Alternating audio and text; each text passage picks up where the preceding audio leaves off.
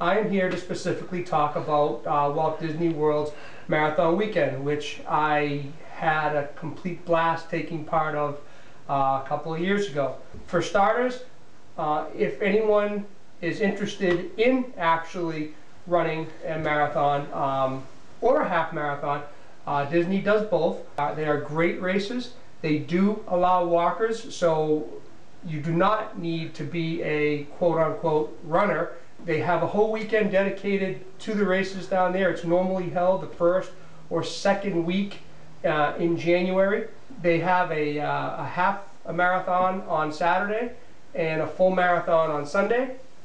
And they have something also that's called the Goofy Challenge, and that's for the people who are crazy enough to actually do both in 2 days. That would be me.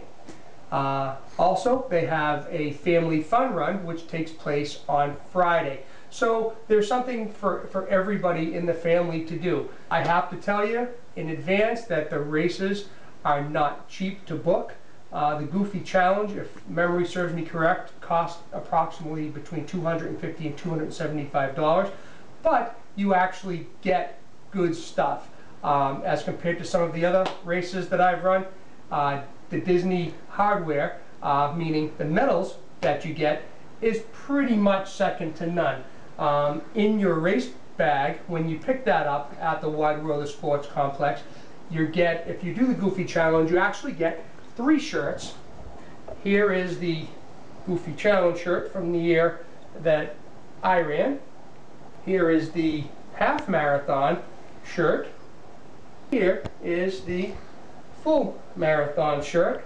And as you can see, I mean, the shirts are pretty good quality, so should you decide to book one of the races, you're at least guaranteed to get a shirt, which if you were to buy in a store or something, probably cost you between $30 and $40, so it's not that bad. The medals upon completion, I have to say they're some of the nicest medals I've ever seen.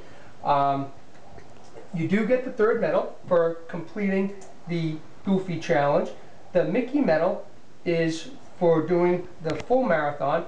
The Donald medal is for doing the half marathon, and again, right there in the middle is the Goofy Challenge medal, and that is presented to the people who are lucky enough to finish both races in 2 days. I have to say, it was probably the most fun I've had running almost 40 miles in 2 days. When I booked the race, being a Disney fan, I was really looking forward to being able to run through the parks. Yes, you literally start in Epcot, and for the half marathon you run through Epcot and the Magic Kingdom, and for the full marathon you are lucky enough to run through all of the theme parks at some point during your 26.2 mile trek at a crazy early hour in the morning. The races begin at very early in the morning, and you need to line up and be in your corral. For those of you who are familiar with how race day works at different races, they're all pretty similar. Just that Disney just happens to operate theme parks and 25,000 to 30,000 runners on that Saturday and Sunday. And oh, by the way, all the parks are open.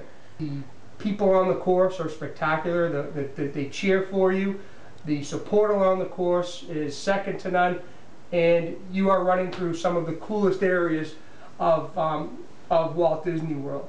Some of the complaints I heard were that in the morning in Florida it can be kind of cold, and you needed to be in your corral at between 4 and 4:30 a.m. for a between 5:30 and 6:10 a.m. start. So there's a lot of standing around, and if it's not a good day or if it's really cold, you're going to have to find some ways to stay warm. I enjoyed it very much. I got to see and run through parts of Epcot and the Magic Kingdom and Disney's Hollywood Studios that I would never normally see as just a guest of the resort or a guest just visiting the theme park.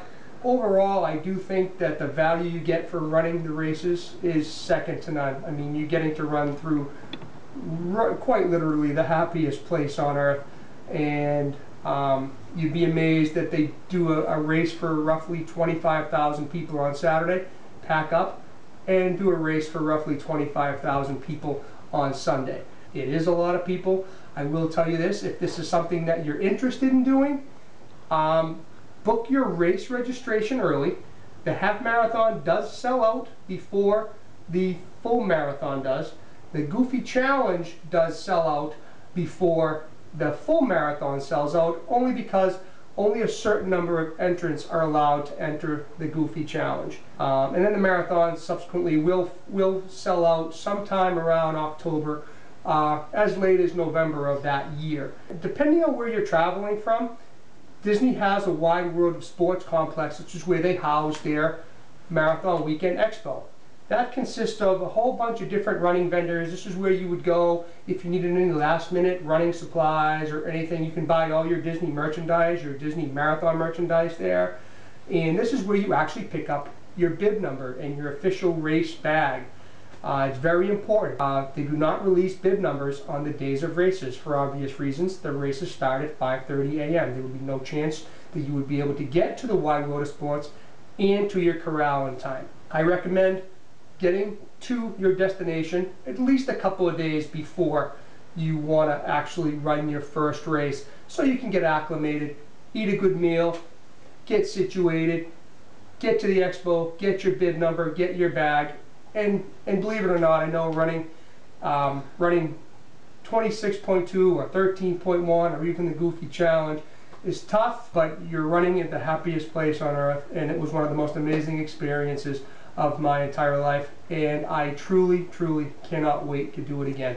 You don't have to be a runner to do it. There are plenty of running programs on the internet that you could use to train. If you decide to take this venture, best of luck to you. Thank you for watching.